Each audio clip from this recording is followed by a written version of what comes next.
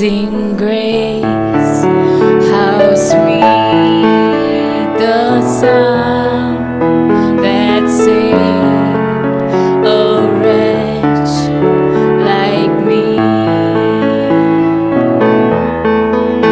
I once was lost, but now am found, was blind, but now I see so clearly. Hallelujah, grace like rain falls down on me. And hallelujah, all my stains are washed away, they're washed away.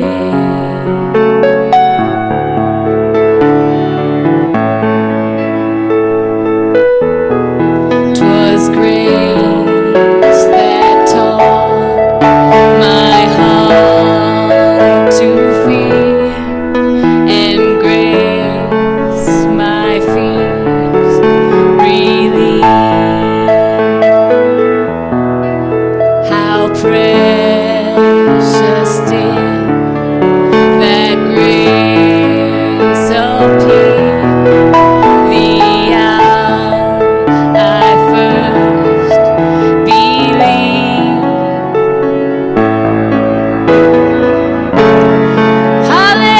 Hallelujah, grace like rain falls down on me. And hallelujah, all my stains are washed away, they're washed away.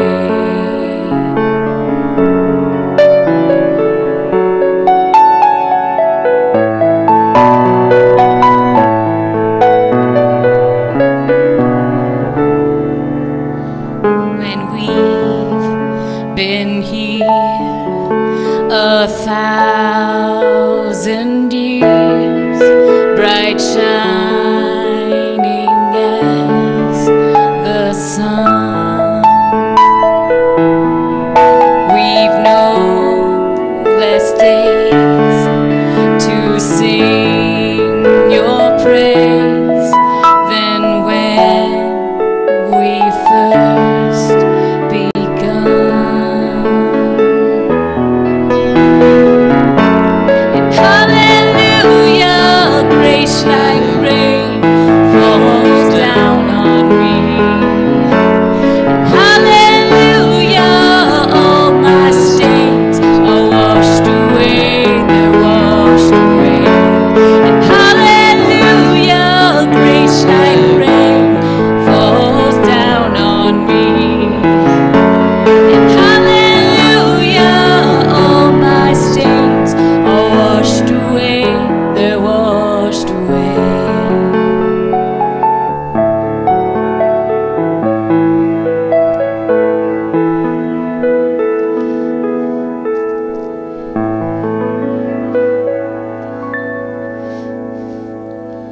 Oh, God's grace. Thank you so much, Judy. That's one of my favorite songs. Glad you sang that this morning. Welcome to our worship at Wyandotte First United Methodist Church. I'm Reverend Mark Miller. I'm so glad to be with you in worship this morning. In fact, that reminds me that the psalmist wrote, "This is the day the Lord has made. Let us rejoice and be glad in it." And so I am glad. I hope that you are glad to be together to worship this morning. Want to invite you to rise to your feet and rise in your hearts as well as we continue to be glad in our worshiping.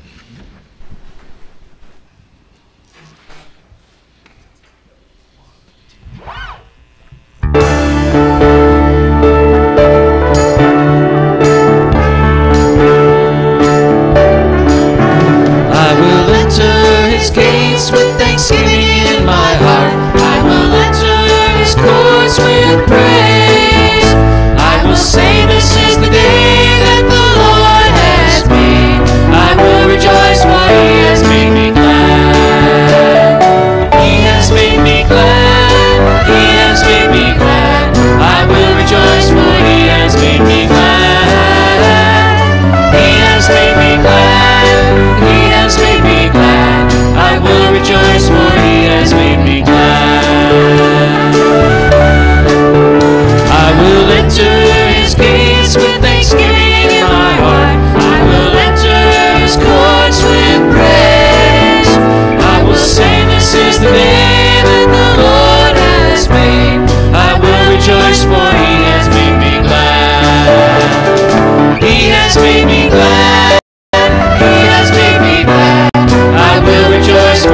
has made me glad. He has made me glad. He has made me glad. I will rejoice, for He has made me glad. He has made me glad. He has made me glad. I will rejoice, for He has made me glad. He has made me glad. He has made me glad. I will rejoice, for He has made me glad.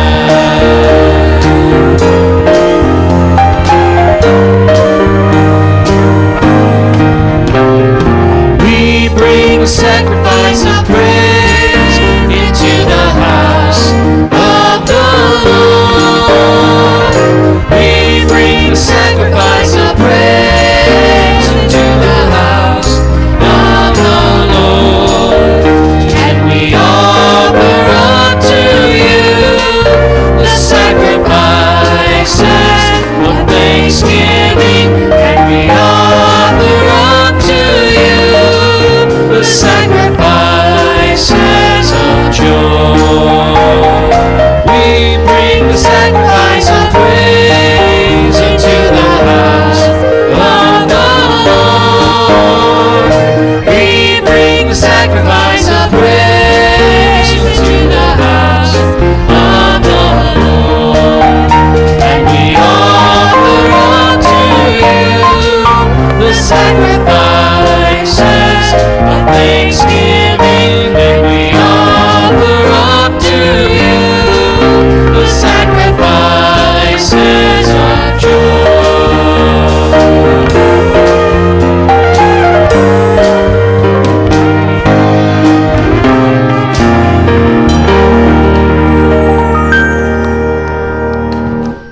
Amen.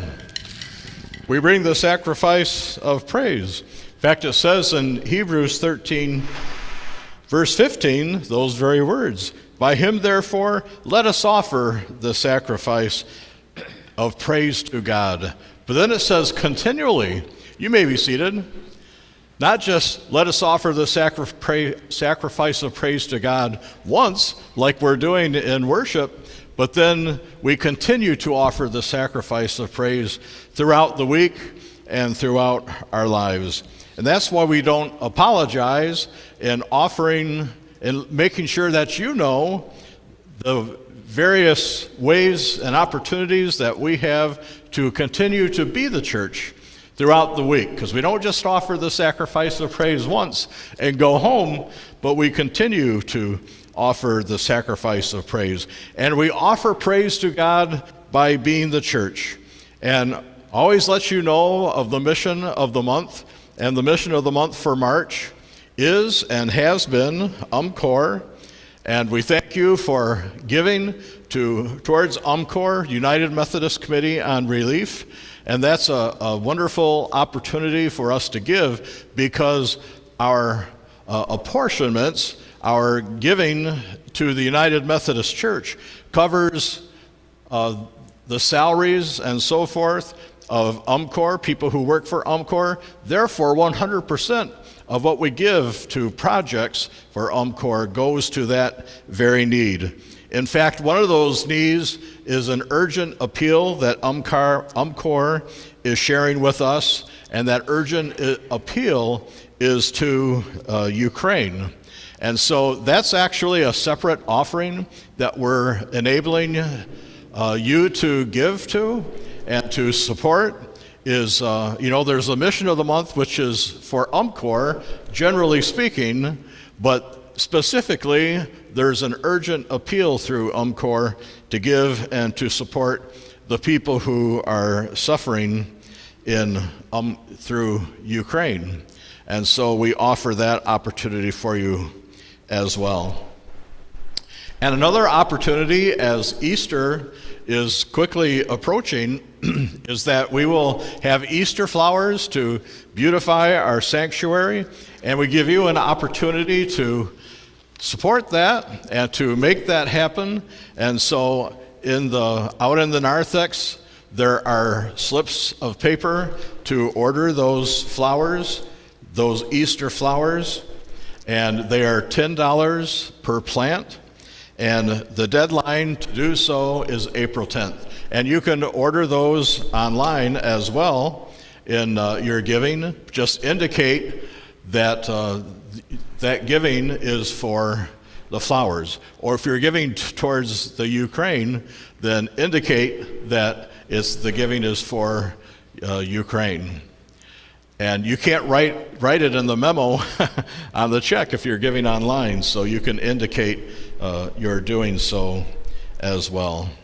So we thank you for supporting the church. We thank you for being the church.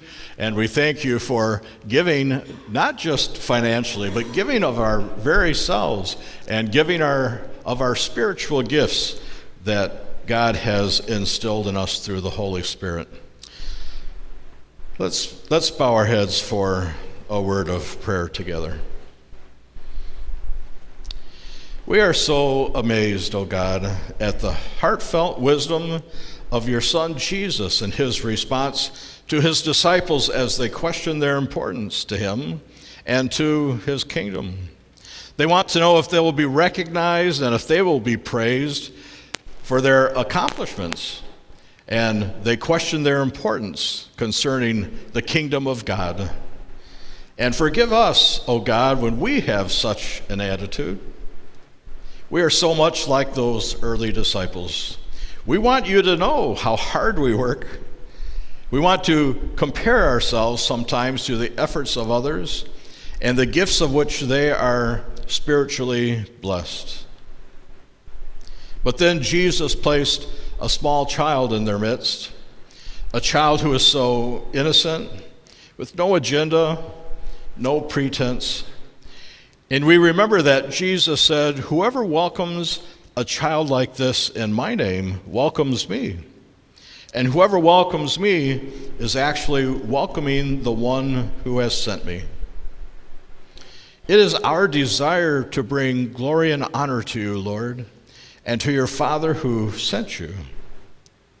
Help us to reach out to others, not with the thought of importance, not with the idea of gain, but rather in love and in compassion, truly caring for one another as we meet them on the street or wherever we see them and experience them in our lives.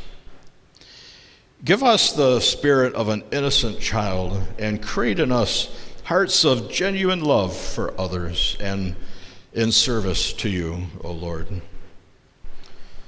O God, we pray for those who need you physically, emotionally, and spiritually. We pray for those who suffer under persecution, for those who are without food and water, and we look for ways that we can make a difference in their lives, physically and spiritually. Today we lift to you especially those who are escaping from the threat of war, especially the millions of children who have had to flee for their lives in Ukraine. Forgive us, Lord. Thank you for giving us hearts that are missionally minded and for showing us always that we can make a difference in our very community. We want to be your hands and your feet in our present world. All this we pray in the name of Jesus our Lord and your Son, who taught us when we pray to say, "Our Father, who art in heaven, hallowed be thy name. Thy kingdom come, thy will be done on earth as it is in heaven. Give us this day our daily bread, and forgive us our trespasses as we forgive those who trespass against us. Lead us not into temptation, but deliver us from evil. For thine is the kingdom, and the power, and the glory forever and ever. Amen."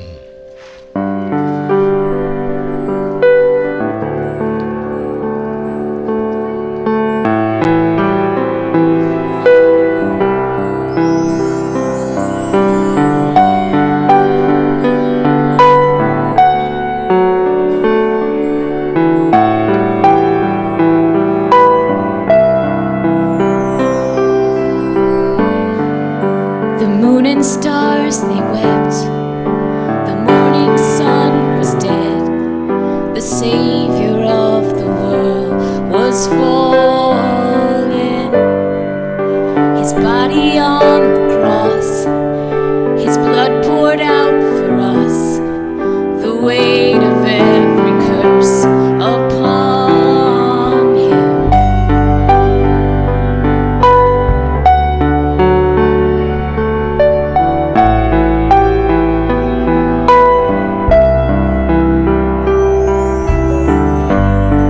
One final breath he gave as heaven looked away.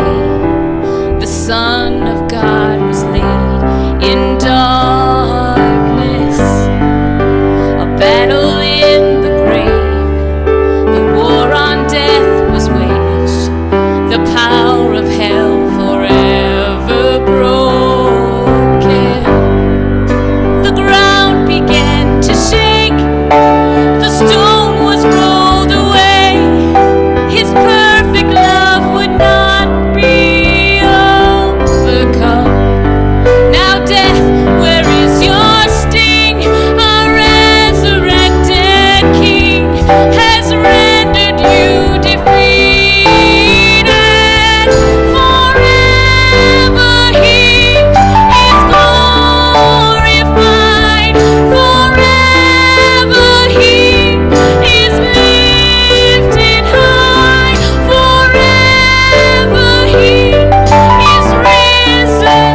He is alive. He is alive.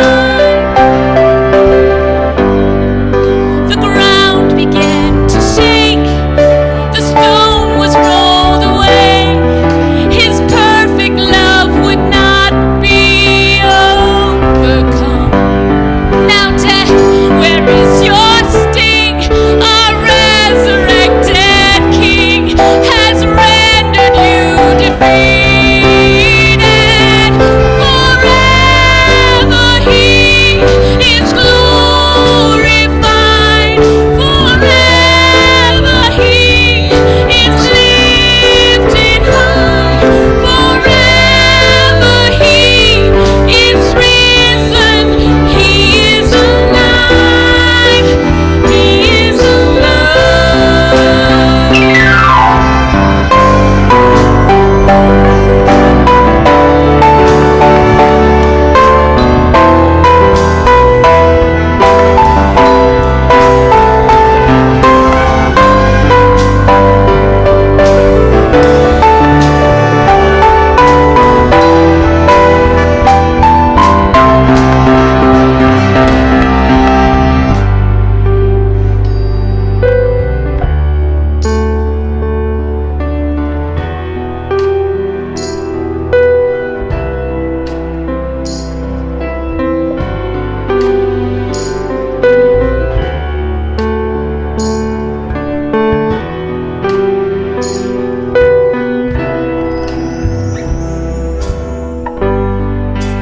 We sing hallelujah.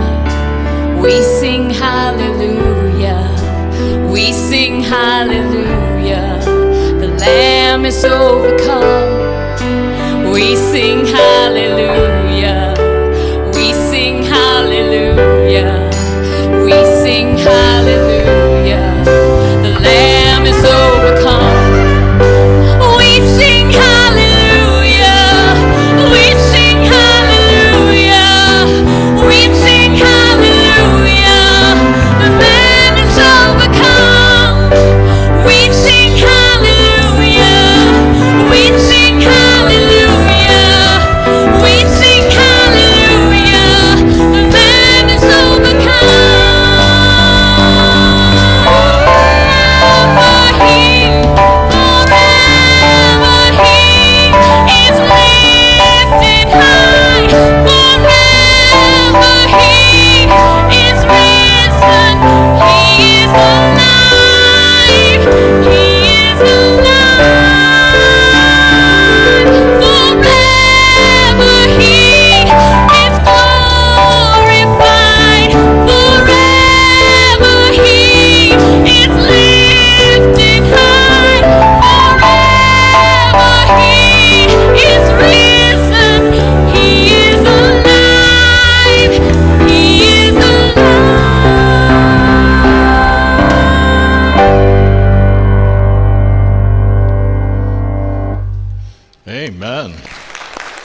so much, Judy. So much truth and promise in that song. Hey, if I were to ask you to complete the sentence, you know it's going to be a bad day when, what would your response be? Let me give you a couple examples. You know it's going to be a bad day when your hong sticks and you're on I-75 and the 32 Hells Angels behind you. You know it's going to be a bad day when you get to work and the 60 Minutes crew is waiting for you. You know it's going to be a bad day when the worst player on the golf course wants to play you for money. You know it's going to be a bad day when you turn on the evening news and they're showing evacuation routes out of your city. And you know it's going to be a bad day when your twin sister forgets your birthday. You know, we can laugh at some of those silly suggestions, but we all know that we sometimes have those bad days, and they're anything but funny when they actually happen. So we're examining the cross of Jesus Christ during this Lenten season as we are approaching Easter, and as we have established, we have bad days sometimes. We realize, in fact, we live in a culture where we know that we will be faced by suffering. We don't know when it's going to happen, but we do know it's going to happen at some time, at some point. And Paul is suffering for the church when he writes these words. I want you to know how glad I am that it's me sitting here in this jail and not you. There's a lot of suffering to be entered into in this world, the kind of suffering Christ takes on. And you see that's from Colossians chapter 1. Paul is suffering for the church, as I said, but it's because he is serving the church, and it's his choice because he has said yes to the calling from God. And it's Paul's choice that is based on a mature love. It's based on what we might call a cross love. And that's what I want to speak to you a little bit about this morning, is cross love, a mature love. And we might say that it's an agape love. We use that word oftentimes. And we recognize that it's a Christ love, a cross love. And here's what it says in Mark 8 about that, what Jesus says to us. Then he called a crowd to him along with his disciples and said, whoever wants to be my disciple must deny themselves and take up their cross and follow me. For whoever wants to save their life will lose it. But whoever loses their life for me and for the gospel will save it. What good is it for someone to gain the whole world and yet forfeit their soul? So do you see that cross love is a mature love? The kind of love that Jesus tells about is a sacrificial love. And it's the kind of love that we ought to share together as a church, and especially a kind of love that we ought to share outside the walls of our church, in our community, in our world. It's this kind of love that drew Jesus to the cross. I want to share that scripture actually from Mark 15 about the crucifixion of Jesus. They compelled a passerby who was coming in from the country to carry his cross. It was Simon of Cyrene, the father of Alexander and Rufus. Then they brought Jesus to the place called Golgotha, which means the place of the skull. And they offered him wine mixed with myrrh, but he did not take it. And they crucified him and divided his clothes among them, casting lots to decide what each should take.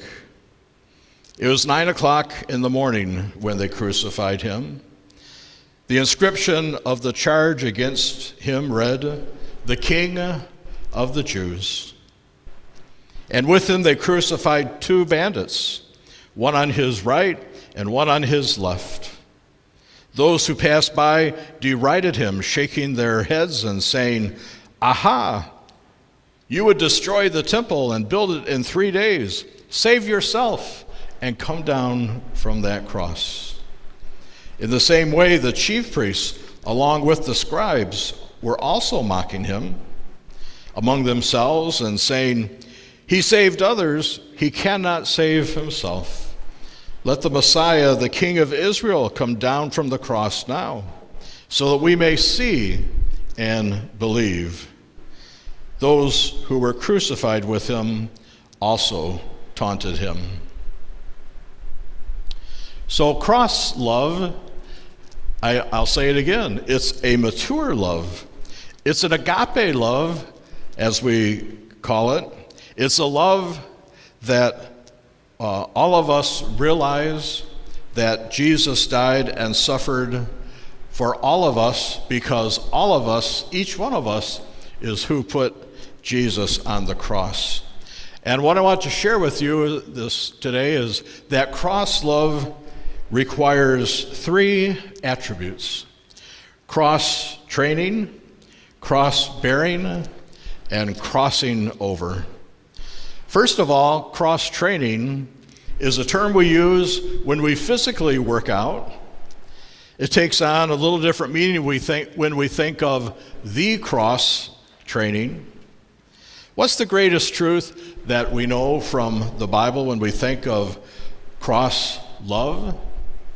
The greatest truth, and we've shared this over and over, is the greatest commandment. And we remind ourselves to love the Lord our God with all our heart, our soul, our strength, and our mind, and what else? To love our neighbor as ourselves. That's where cross training begins. The greatest theologian that America has produced is Jonathan Edwards, and he said about Christians in the 18th century, it's easier to get them to talk like saints than to act like saints. Do you think that's true today also? Cross training means to put Christ's love into action. Put on your cross training shoes, or we might say to put on your be like Jesus shoes. In Vacation Bible School a few years ago, at the church where I was at the time, we learned a song called "Put on Your Be Like Jesus Shoes." And I thought that was a very, very cute, amazing song, so I want to share it with you. It goes like this. I'm gonna put on my be like Jesus shoes. I'm gonna put on my be like Jesus shoes. You share the Bible with a friend and a helping hand, spreading joy all around. I'm gonna put on my be like Jesus shoes. Oh, won't you put on your be like Jesus shoes? Yeah, the kids really like that. And I like that song too. And I always think of that when I think about being like Jesus, or when I think about cross love, and in particular, cross training. The second attribute of cross love, cross bearing love, is that. It is cross-bearing love, cross-training love, and now cross-bearing love. A love that exists in spite of and not because of our sufferings. The cross has become a very familiar symbol to us, and sometimes it's become so familiar that we forget the harsh realities that it points to. It was the first century equivalent to a hanging noose or an electric chair, and yet we like to wear crosses. We wear crosses as jewelry. We see crosses as dramatic wall hangings, and some people wear tattoos as crosses. And there are architectural statements concerning the cross as well. In fact, quite a few sanctuaries are actually shaped as a cross. The last church I served was a sanctuary that was shaped as a cross. And as Christians, we're called not to wear crosses, but to bear crosses. And the first true cross bearer for Christ is named today in the text that we read from Mark 15. It's Simon of Cyrene. But Simon didn't choose to bear the cross. Simon was pressed into service. He was ordered by the Roman soldiers to carry the cross to Golgotha. Cross-bearing recognized that there is significant suffering, very genuine suffering in the world, but cross-bearing helps us to understand that it's because of true sacrifice that we receive and experience cross-bearing and choose to understand cross-bearing. And Jesus exercised the greatest power when he willingly became powerless on the cross. Interesting thought, isn't it? That is the power of Jesus, but he became powerless on the cross to gain that power. And the third attribute that we're considering today is to cross over.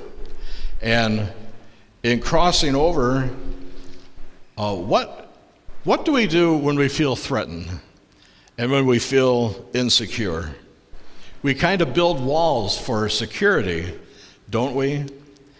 And that's true. Sometimes if we try to cross over, we might build barriers to reach around borders and make connections who are different from us and disagree with us. That becomes very difficult when we cross over into the secular world, when we cross over with the love of Christ.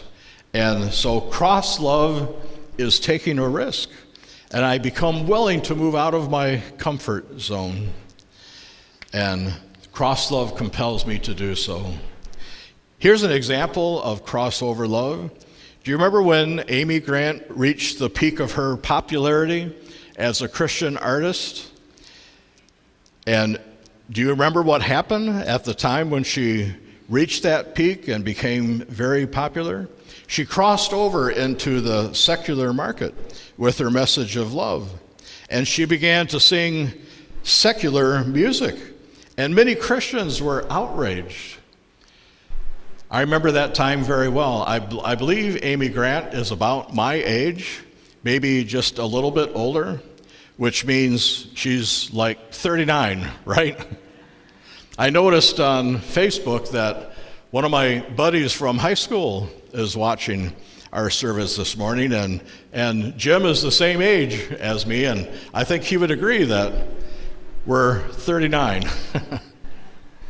So anyway, when she crossed over into the secular market with some secular songs that she was singing, there were Christians who were mad and would say, how dare she cross over into the secular market with that message of love? And, you know, she's supposed to be singing Christian songs, not secular songs, but there were people who defended Amy Grant and who promised to pray for her.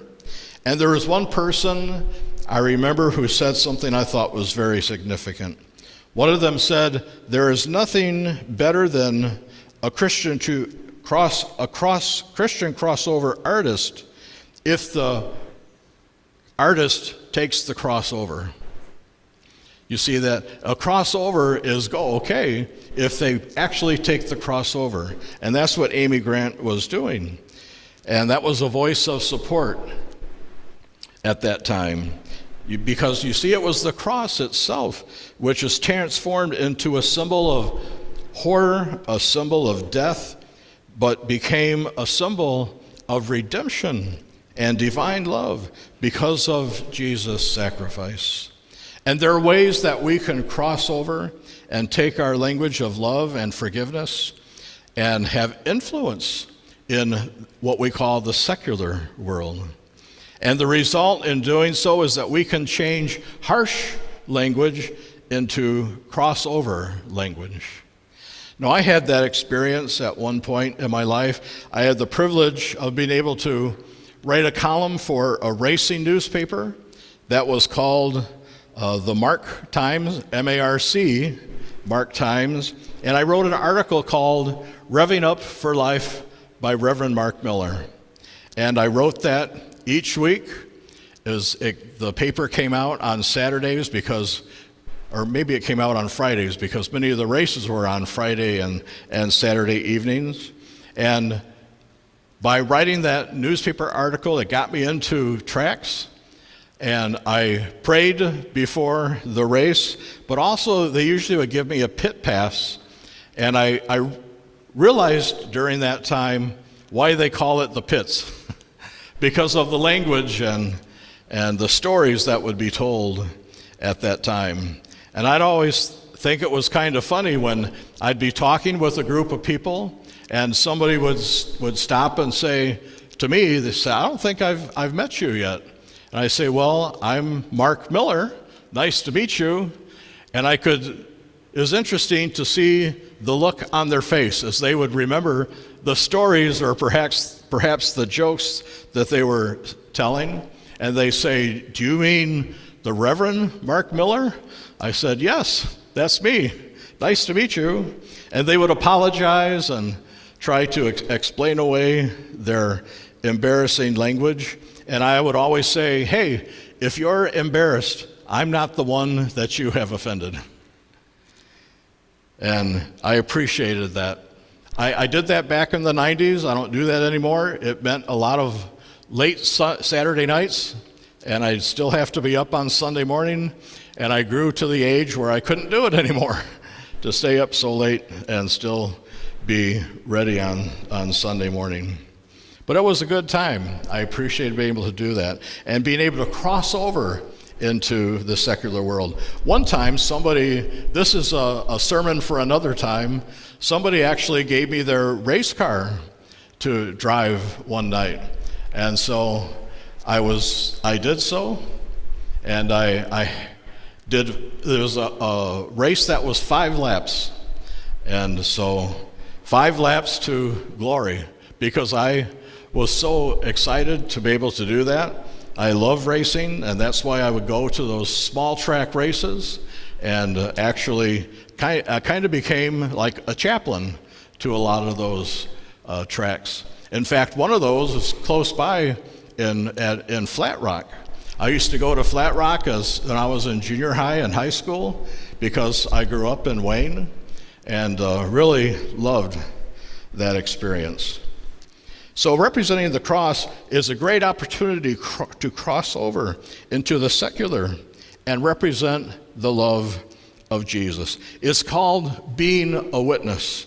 And I know and I appreciate that this has been such an important aspect of our church for many years before I came, for a long time. This has been a part of the DNA of who we are, to be witnesses and to be a disciple and to understand our purpose and our mission for who we are and who we are as a church. So tell your story. Tell your God story. Watch this video.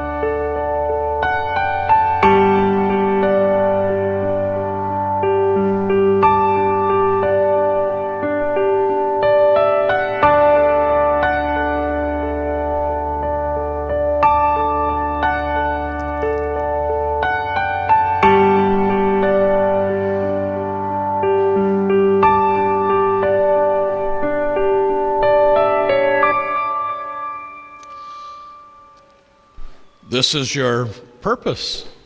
This is your mission. This is your message. Let's bow our hearts for a word of prayer.